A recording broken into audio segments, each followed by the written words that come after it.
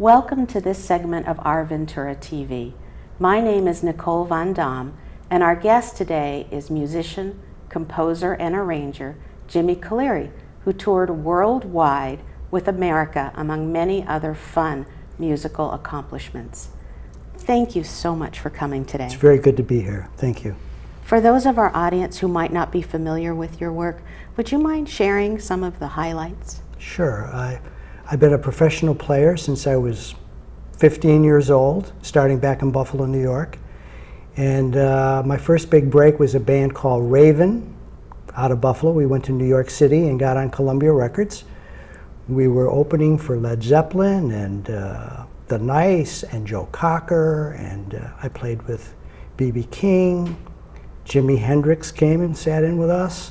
So that was kind of chapter one with that band. And then later, a few years later, I joined the band America, which eventually brought me out to California, and I got to tour the world with them.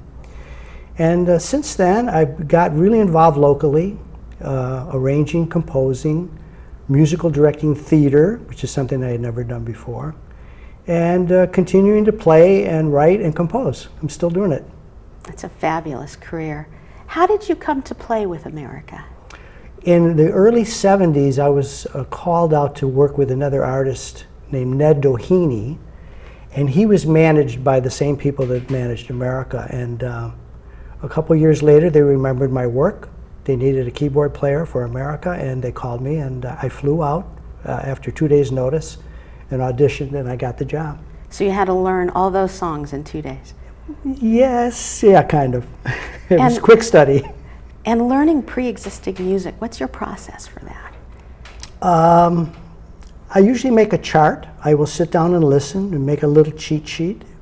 I mean, if it's something more complicated, I'll go to greater lengths. But the music wasn't that difficult, but I had to be clear which song they were doing. So I made little charts, kind of listened. The other thing is you listen and absorb. That's part of it too.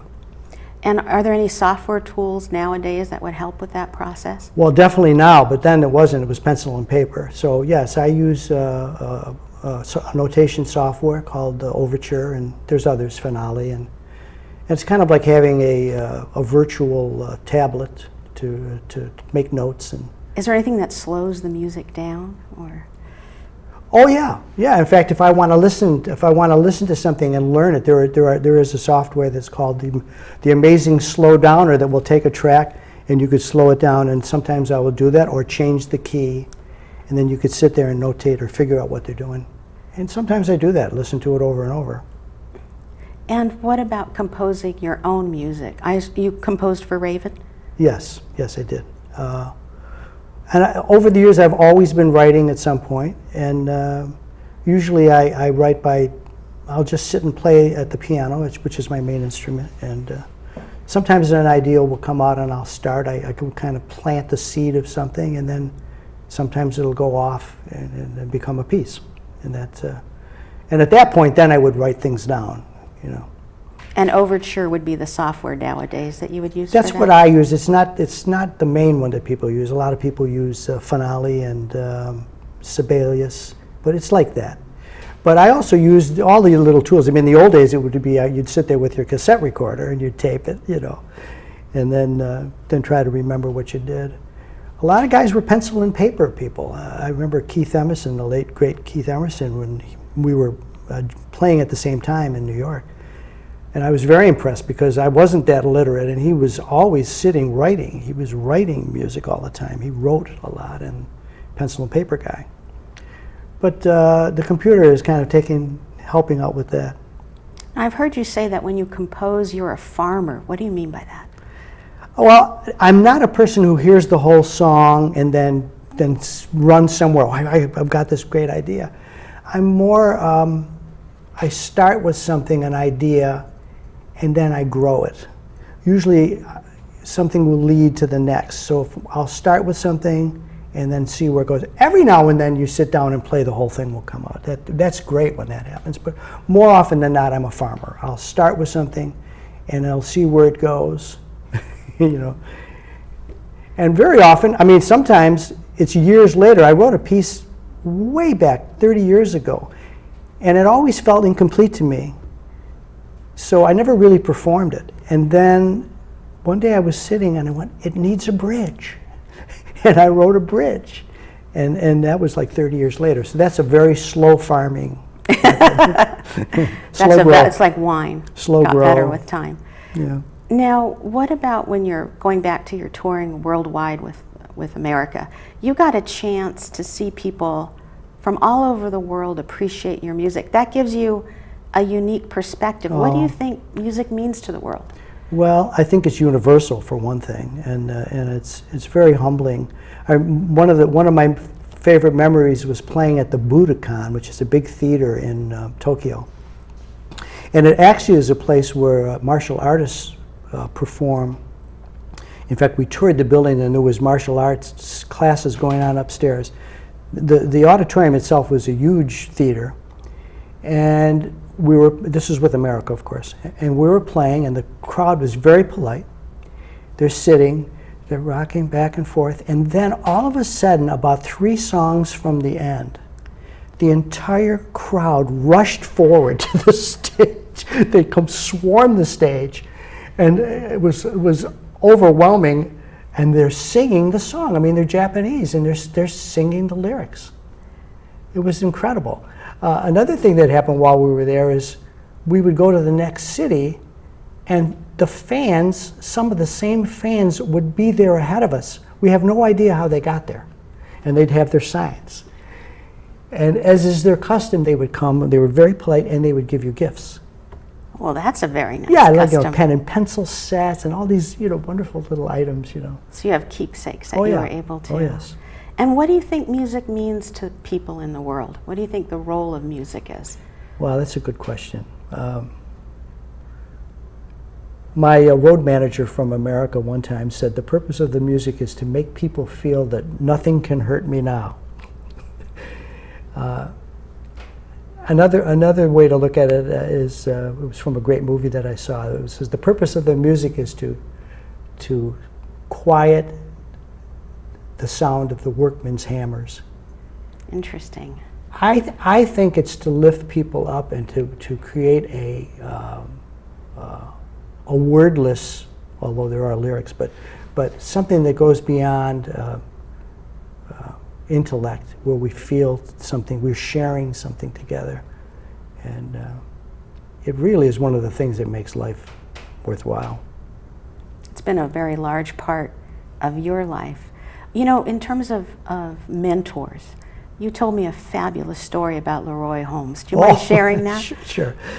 I've had a couple mentors in my life. I've had many mentors. Any of the great players that I listen to are mentors. And I did have a wonderful piano teacher when I was a kid, Anita Frank from the Vienna Conservatory. But later in life, I was in Ojai, and I put up some signs for piano lessons, and an older gentleman came and started to take lessons from me. Maybe once a month he would call and come. And in time, he saw that his name was Leroy Holmes. He saw that I was working on an arrangement, and he says, I studied a little bit of that during the war, and maybe I could send you something. And he started to send me these beautiful hand-typed information sheets regarding musical arrangements, the ranges of the instruments, the pitfalls, what they're good for. And all that is important to know if you're learning arrangement. Yeah, I mean, he gave me a basic book, and then exercises and so on. I mean, and I was trying to figure out, how does he know all this stuff? So he would come for the lessons, and I would show him what I had done as far as the arrangement, and then he would pay me.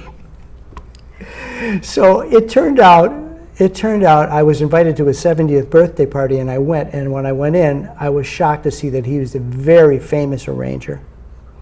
And he had been Della Reese's arranger. He was the president of Everest Records, and he was Harry James' arranger.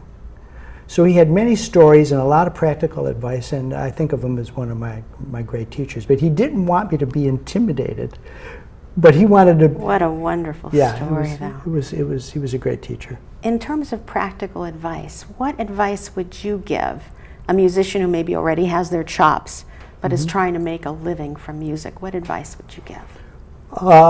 show up on time, have a good attitude, know your material, be easy to work with. And if you don't like the gig, there'll be another one coming that'll be better. And continue to work on your craft, I would think. You need to keep working on something, you know, to improve. It's just like Kobe Bryant. Apparently, he wasn't that good with his left hand, shooting with his left hand, and he, as great as he was, all summer long, he would work on his game. The really good players or artists of any kind continue to work. And what about the negative voice that sometimes haunts creative people, people trying to build something that hasn't been built before, like an entrepreneur? What's your advice for dealing with that? That's a good question. You just have to keep going. You have to keep going in spite of it, and pick yourself up and keep at it, and get yourself, if something is really, I remember I was doing a gig one time that just was not good. It just was not good. And I remember I had a vision that I had a sore in the middle of my chest and that was sort of my inner man saying, get out of here. There are times when you have to say, that's enough, I'm done. I'm moving along. If something is toxic, you know, you got to move along. Yeah, it just isn't right. And for those seeking creative inspiration, what would you? I would say always listen to different kinds of music. Listen to really good music of any kind, and don't get yourself stuck. You know, just listening to what. I remember I worked with a drummer who was a great blues drummer, and we would drive. He says, "Yeah, I just listened to blues," and I thought to myself, maybe you should listen to something else. You're already good at that, you know. Maybe you should, you know, listen to some Peruvian folk music for something, you know. And the other thing is, I would say to anybody doing this, is that it really, your performance comes down to the superior execution of fundamentals. In other words, you got to be able to do the simple thing and do it very well. I mean, that's what I tell my students, you know. Do, re, mi, nice and clean. You know, and you build on that, you know. Sadly, we're almost out of time, so we have to wrap it up. I know, it went fast. Oh, that went fast. Is there a website that people can go to for more information? Yes, I have JimiCalire at gmail.com, and I also have JimiCalire.com. Jimmy at Gmail. Gmail's your email. Yeah. JimiCalire.com. Oh, you're right. I'm sorry. Yeah. JimiCalire.com. Thank you for fixing that. And do you have a concluding thought, maybe, that you'd like to share with the audience? Well, I would just say you follow your passion, but also know that it has to be practical, and you need to work on it and to improve your skills as you go along. You know, very quickly, what I tell my students is the mountain is out there. You can see it in the horizon. Keep walking toward it. You never get there, though. Thank you so much. Thank you for having me. This wraps it up for today's session of Our Ventura TV. This is Nicole Van Dam signing off. Be well and happy. Till next time.